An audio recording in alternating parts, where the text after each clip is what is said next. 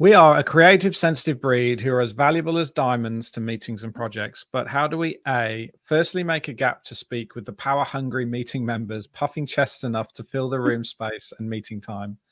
B, additionally, how can we avoid the feeling of resisting speaking up because it seems apparent our corporate culture wouldn't know how to listen, even if we did get time to speak, and we tend to not speak with commanding certainty? In a performer culture environment, how do we make and find spaces for ideation, creativity, and innovation because we know it's super valuable? Okay. So I'm going to break it down into two things. Is that okay? Yeah. So definitely. The first thing I heard is that there is a culture that if you did speak, it's probably not even going to be taken on board, or there is no point to it. So from an outcomes perspective, what would you gain?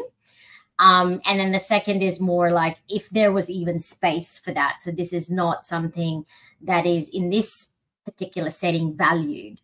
And so for this person, my suggestion or advice will be more to, I say to people, don't go to the butcher to find seafood, right? It's like, what are you actually after, and what is this setting, set of people, what are they able to give you? And it's being able to be creative, as creatives, be creative in having those needs met and probably creating alternative places or sources for that to happen.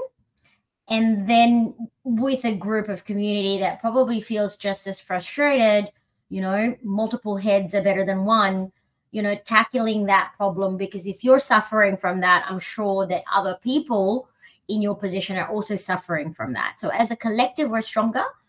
And then also to kind of perhaps understand what is the social capital, or what is the language that is understood in this culture, and really thinking about how can I creatively insert agendas and things that benefit me in a way that they can understand or will be valuable for them. So I'm giving them a reason to listen to me. Mm-hmm. Regina, this is quite common, right? You would have maybe experienced this kind of culture as you were coming up through the ranks.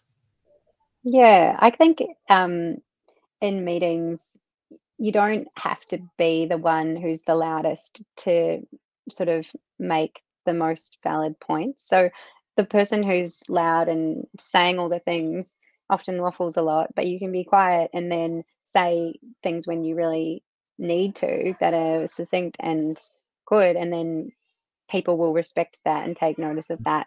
Yeah, you don't always need to be, I guess, the loudest, most dominating person in the room. That question has so many different facets to it.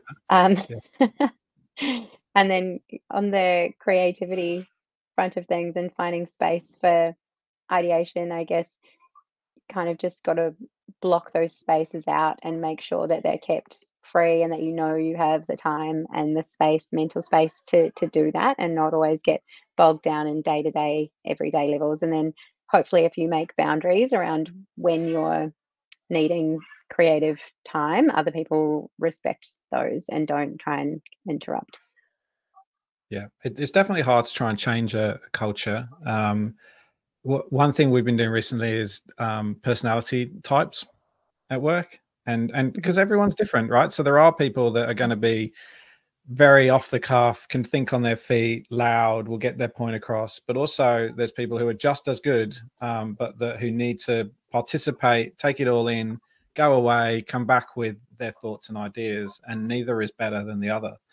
And so I think it's quite important to kind of recognize the different types of people that you might have in a room. Obviously, trying to help your boss or someone else understand that as well can help, but can also be quite challenging. There is, I'm just popping a link in now. One of my favorite books of the last couple of years is a book called Brave New Work. And it's very much kind of, progressive cultures and how we work and how we work together. And this is an article specifically about meetings and how to make decisions. And so it's really quite interesting, and could be something that, you could ask your workplace to try around how ideas get raised. But it gives everyone kind of equal voice at the table. So there's a few little good pointers in there, and the book is excellent.